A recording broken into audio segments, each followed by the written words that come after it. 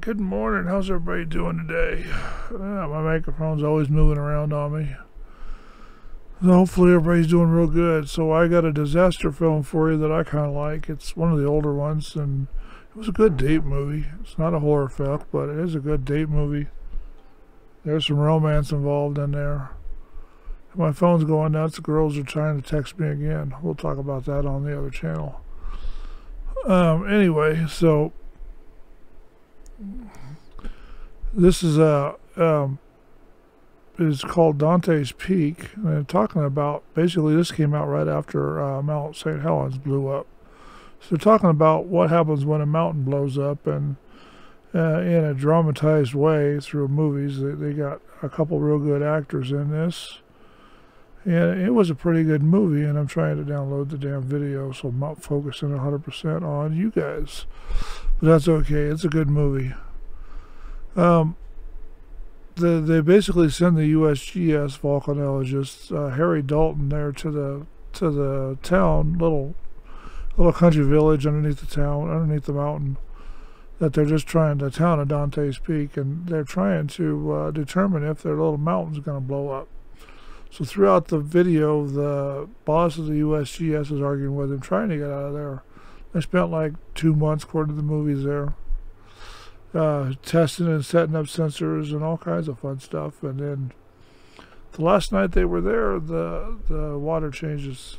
They had to get him there. He finds out that Harry Dalton's right, and then it turns into be a good movie after that. Them trying to go get Grandma, because Harry Dalton's involved with one of the mayor of the town, the woman mayor of the town, and they're doing all kinds of fun stuff, drinking bad coffee and doing all kinds of crazy stuff. It turned out to be a pretty good movie. I kind of liked it, and I've been called all kinds of crazy stuff this week, but we'll get into that later. Anyway, so what's going on is well, apparently Dante's Peak is near Washington State, not D.C., Washington State. Mount St. Helens was pretty close to there anyway, so it was in Oregon. I think it was there, but anyway, the kids run off because Mom wouldn't come down off the mountain because she lives way up high on top of the mountain by a lake. And Mom went up, the kids went up there, so Harry Dalton, after the evacuation got started, had to go up there through the ash and the hail and everything else to get the kids down from Dante's Peak. And of course, Mom or stepmom, depends on which way you want it, her mom, the kid's mother's mom. And she did a lot of crazy stuff, and they run over trees, and they got up there to Mom's house, and then all of a sudden the lava flow comes through the back of the house and wipes out all the vehicles. So the only way they can get away from it is across the lake in a aluminum boat. So they put all 5 of them in the boat, 3 adults, 2 kids in the boat, and they go to make it across. They get almost there, and the engine just starts spinning real wildly and then dies. They pull it up, and the propeller's gone because the lake has turned to acid. So they wrap their hands in cloths and start hand paddling the boat over the dock. And then when we get there, Mom's mom, jumps out of the boat and pulls everybody over before it sinks. And everybody gets on the dock, and Mom walks out of the thing. And they try to pack her down the way, and she doesn't make it too much. She passes away about halfway down the mountain. That was a big thrilling moment right there, trying to pack her out. And then they go to the U.S. Forest Service to steal another pickup because his got destroyed in the lava flow. And it's the same type of pickup, only it's got a same type of vehicle. It's a Chevy pickup instead of a Chevy four-door Blazer looking thing. Anyway, so they drive the pickup out, and they run into a lava flow coming out, crossing their road, their path. So they try to drive over it and destroy the tires in the process, rescue a dog. Turns out to be a pretty good movie then, pretty good scene. Then it turns out that we go all the way down to the other end, and it's all kinds of fun. And it's really one of those things. It's great, great fun for everybody involved. It's a pretty good movie. Universal Pictures knocked it out of the park with this one. Damn. I got gas, burps wanting to come up. Too much coffee, I guess. Anyway, so while they're trying to get down, the helicopter pilot that's been running around the mountain, helping them set the sensors up and flying them around, is trying to make money getting out of the getting people out of the Dante's Peak town. He's charging $1,500 a head to fly them out, and he's only going to take one load. So he gets $1,500 a head. The helicopter gets full of people. He flies out and he sucks up ash in the helicopter filter, and it dies and runs out and crashes. Where our hero and his girlfriend, Harry Dalton, and his girlfriend are headed out of town to go up the mountain to get the kids. So that turned out pretty good movie. I kind of liked it. Forest Ranger Service. That's where he stole the truck. Was the Forest Ranger Service. And then when they crossed the lava flow, like I said, they did rescue their dog.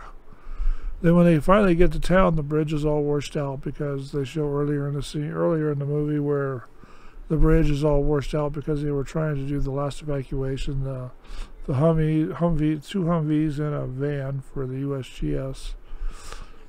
The National Guard were in the Humvees, and the USGS was in the van, and he got stuck. Two-wheel drive van got stuck on the bridge as the big flood was coming. All of a sudden, next thing you know, he gets washed away with the van and everybody else. So they get down there where the bridge is gone, and and it's not a good thing for what's going on, but they do it anyway. I keep hearing crickets. All these movies lately, I keep hearing crickets. But they do that, and it turns out to be a pretty good, interesting way. So he stops at the motel because they left behind the NASA GPS tracker, 100-pound box that looked like a big yellow thing. Looked like about 2 foot by 2 foot. It used to supposed to sit on the front of their robot, but they left it off. So he throws that in the passenger seat floorboard under the girlfriend's feet. And then they go find themselves a place to hide, so they go headlong running into an old mine in town. That was in town, and drive in there as far as it'll go. And with him hitting the mine with the truck, because the pyroclastic cloud was chasing him, he had no choice. Instead of leaving the truck outside and dragging everything in, he just runs through the doors and drove the truck as far as he could in there. And he knocked down a lot of the supports for the mine, and next thing you know, he gets all the women and children over to a safe place further off into the mine with lights and supplies, and he has to go back to get the yellow box, the GPS tracker that NASA wanted them to test out. So he ends up going back and gets buried by rocks, gets up and goes back, finally gets into the truck cab because it's being squished by rocks. So he's in there, Harry Dalton's in the truck getting squished after he gets the GPS working after he kicks it a couple times, and then they end the movie with him being rescued and the kids and all them being rescued. And somebody says, "Thank you, NASA, thank you, NASA," during the whole thing. So it turned out to be a pretty good movie. It's one of those that I like, so you know how that goes. Off with your head! Anyway, so we'll go ahead and call this the end of the movie. Well, not quite the end of the movie. It was put out by Universal Pictures. I keep wanting to forget that today, that part. They got all credits for all the production companies under it, but it was Universal Pictures. Then it was released on February 7th, 1997. There goes my phone again. Girls are really anxious to talk to me today. That's a good thing, I guess. 109 minutes.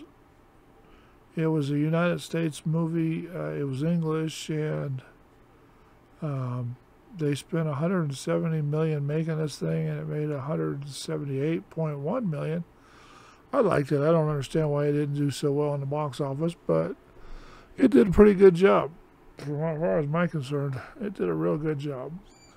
Put that over just a little bit. There you go. It's blinding me. That one too. You'll never see that part, but that's okay. So anyway, hopefully you guys had enjoyed the video and come back to watch all the rest of them and subscribe and like and do all that fun stuff. And we'll talk to you later. Take care and be safe, and we'll see you at the next one. Thanks for